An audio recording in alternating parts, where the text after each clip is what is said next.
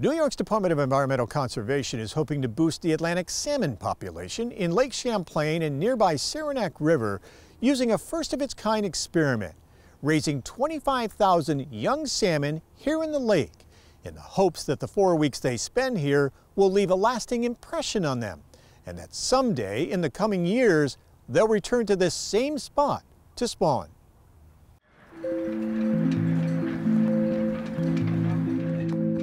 So this is a very experimental net pen project. We're hoping to rear some Atlantic salmon here in Lake Champlain. This is the first time we've had net pens on Lake Champlain. They've been doing it in Lake Ontario for about 20 years now and had pretty good success with some of the Pacific salmon species. So this year they're also going to try Atlantic salmon over on Lake Ontario on the Salmon River for the first time, kind of the same time period here in April as we're doing it here on Champlain, and we'll compare notes later, see what we found. Good. All right. We would put the cages in, and I got to tell you, they worked us old men to the bone.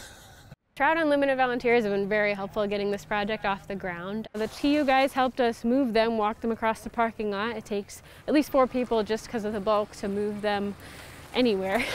So they moved them over here on the grass, and then we had the 20-foot PVC floats for each side. They helped us lift those and attach the hose clamps to each of those, 4 hose clamps on each side, and basically they were ready to go at that point.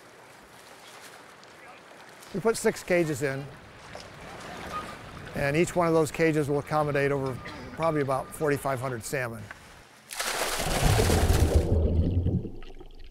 You know us guys that do our salmon fishing, we always want to see more fish in the river, and of course we do it for a lot of reasons. We like the salmon are an indicator species of our environment, and so they used to be here, they got extirpated, and now they're here. And so anything we can do to try and increase a natural fishery.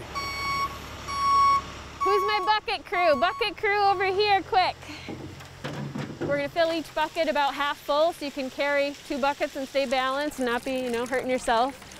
So you'll get your 2 buckets, you'll walk it down the ramp, and we'll start off, and when you get your bucket, we'll tell you 1, 2, or 3. That's your net number that you're gonna go to. So we're gonna alternate people going through the line. 1, 2, 3, 1, 2, 3. Right here, Nicole. You're net 1, the next guy's net 2, and so on net 3, and then back to 1. Net 2. This year I think they're scheduled to put like 26,000 up in the river, and we're putting 26,000 here, total 52,000. They're trying to see which fish will imprint on the river better and have a better chance of survival. They're DNA traceable. So we have 2 sets of DNA traceable that are going to be in these nets, so that when the fish mature, hopefully they'll be caught, and anglers can take a small fin clip and they can trace that DNA to where the fish was stocked. We're hoping the net pens will help the salmon from the hatchery kind of imprint to a more natural environment, to the river water from the Saranac River here. And then hopefully they will come back to the Saranac River and not, say, another river or just keep swimming around the lake. With the direct stocking, we just put them in and hope they come back. We have no guarantees. This is an attempt to give them a little more time to get used to this environment and then hopefully come back to the same location. They can sort of smell things in the water that will cue them into a specific location. And early in their life is kind of when salmon in the wild would, do this imprinting and really get a feel for their environment. And then they go out, they live in the open lake for a few years, and then they come back and they're looking for that chemical signature in the water. And we're hoping that this net pen program will help them develop that signal and know where to go. This is all part of the Lake Champlain management plan to restore the fisheries that once existed. Well, these fish we're stocking, they think they're a little more tolerant, so we're hoping that their chances of survival, and that when they do come up in the river to breed, a majority of their eggs will be successful. I've never done a project like this before. It's a pretty big deal. This is pretty exciting. And if it works, then that'll Could change the way we do stocking, but it's experimental, so we're just gonna have to wait and find out.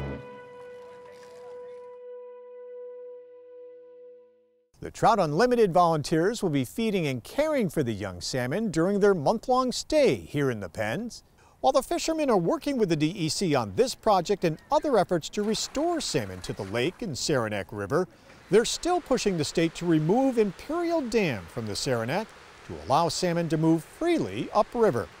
The state, however, is backing a plan that would fix up the old dam and install a fish ladder instead to help get the salmon upriver.